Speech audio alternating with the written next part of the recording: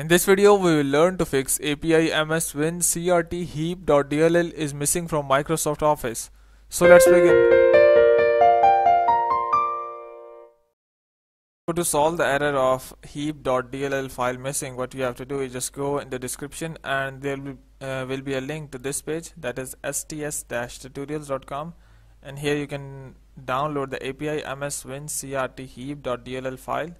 What you have to do is just scroll down below and here we have download section. Just go and download both 32-bit and 64-bit. You have to download both the files. Once you have downloaded both the files, after that just go to your desktop and here right click on PC and click on properties, and here against the system type you can see what system you have. It's either 32-bit or 64-bit. Once you have decided your system or known your system, just go to your download folder where you have recently downloaded the 32-bit and 64-bit versions of heap.dll files. Just go and extract both, and here go to extract both.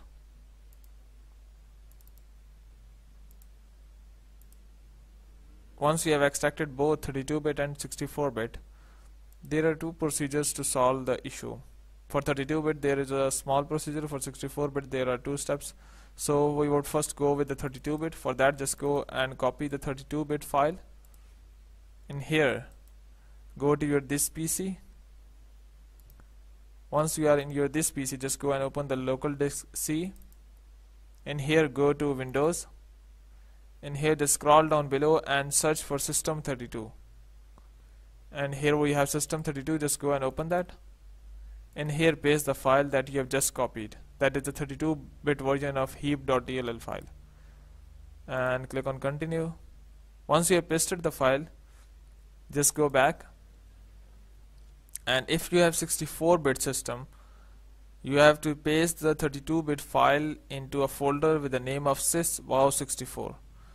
The procedure for 32-bit system has ended.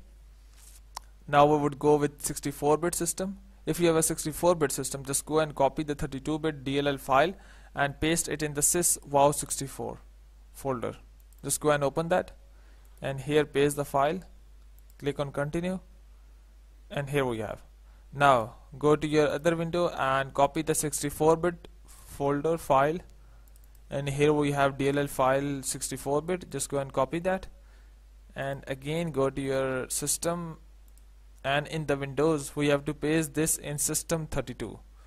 Just go and paste the 64-bit DLL file in System32. Just go and open System32, paste the 64-bit DLL file here, click on replace the file in the destination, continue, and that's it. Now we have solved the system for 64-bit too. So hope the problem will be solved. If you still have any confusion, you can just go and click on the link in the description, and that will tell you where to copy and paste the file. So that's all. If you still have an issue, you can comment below. I will try to answer that. But before you go, please subscribe, like and share. Thank you.